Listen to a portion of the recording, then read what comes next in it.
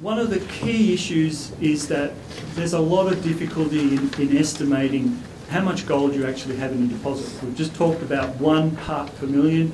Even a rich gold deposit at 30 parts per million, that's still very low levels of detection. And so as an industry, we tend to struggle in accurately estimating how much gold we have in the deposit. And sometimes if we get it wrong, the company makes bonanza profits because we underestimate, and sometimes when we get it wrong, the company goes broke because there's not enough gold there to support the process. And it is one of the real challenges of the gold industry. One of the opportunities is, as I said earlier, it really doesn't cost you a lot to get into the gold industry depending on the type of deposit you find. You know, there's a lot of operations around where the capital investment might be less than $20 million. And that gets you basically a mine and a mill, and at the end of the day you're producing a product that you can hold in your hand, take on an aeroplane and sell. So there's a lot of niceties about what that enables you to do. The infrastructure required to transport gold production is negligible. Many companies are transporting their gold on an aeroplane. So it leaves the mine site and it goes on an aeroplane straight to the market, basically.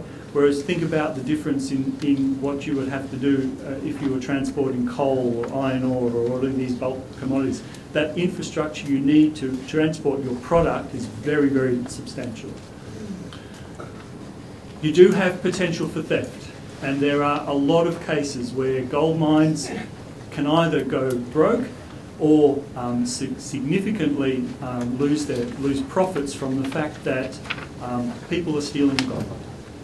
And there's lots of ways to get away from that or try to reduce that, but whenever you've got a good gold deposit, you can almost be sure that some of it is being stolen. So it's a risk and a process that you have to deal with. And I've been to sites where it's a very tedious situation and issue in terms of the security arrangements for getting in. It's easy to get in, it's a bit more difficult getting out. You have the potential to capitalise on the price volatility, and I'm sure that we'll talk about a little bit more about that in a moment. And there's good things about that, because if you buy on the low, if you build on the low end and you capitalise on an upswing in the price, you're going to do well. If you happen to build your mine when the price was $1,700, then you're struggling. So it's an issue. And the supply and demand influence on the price of gold is less obvious because, as we talked about earlier, a lot of the gold is being accumulated. You know, it's not just simply you produce gold, it's going in, it's being consumed, and you're just continuing to supply and demand. So the supply-demand logistics that are important in other mineral commodities are less important in gold. Some of just to emphasise some of those issues, if this was an example, let's say you've got you're in a room, just this room here, and for example, and we put 3 drill holes in this room, and let's say this gentleman here is the only bit of gold in the room. No more gold, just that person there represents the gold. If we've drilled this with 2 drill holes, what's the chances of hitting that gold? If you do hit it, you're going to think you've got the absolute best gold deposit in the whole world. If you don't hit it, you just don't know. So it's one of the major challenges for estimating gold that we have as an industry.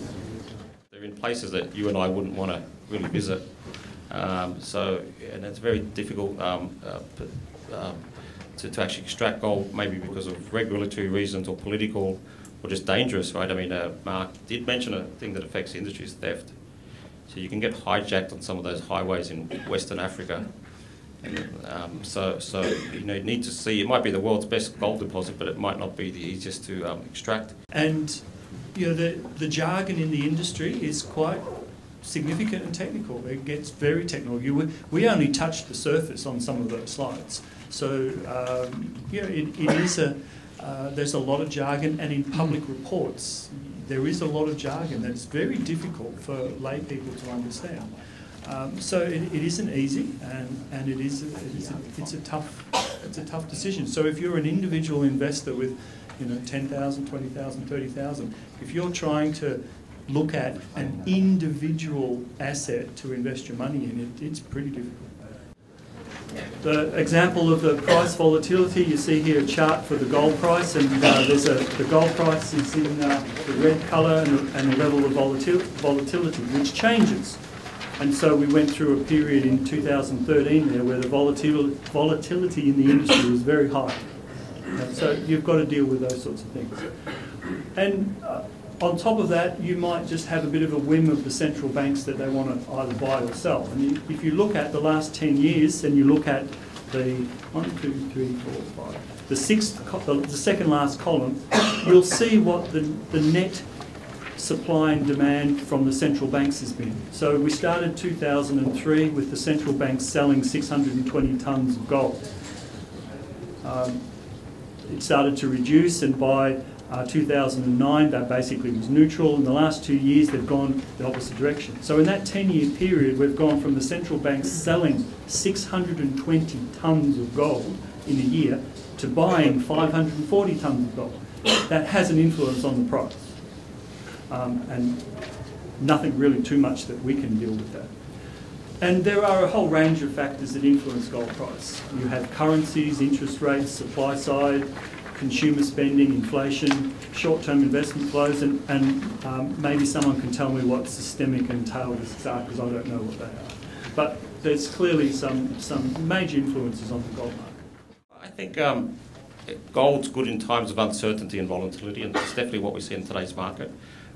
Post Lehman's, definitely there's been a lot of volatility, a lot of uncertainty, and I think going forward, still with some issues with the US Fed. Obviously, Europe is still is still suffering and in a crisis. Slight slowdown in China, so it's an uncertainty point, and people see gold as a safe haven. So I think both historically and now, it's a good time to invest. And I actually think the price is relatively low. I know Mark says he's got a few more grey hairs than I have, but when he was a boy in shorts, of course, gold price was about $250 an ounce, and I think that's it wasn't so long ago, but I don't think we'll get back to that level.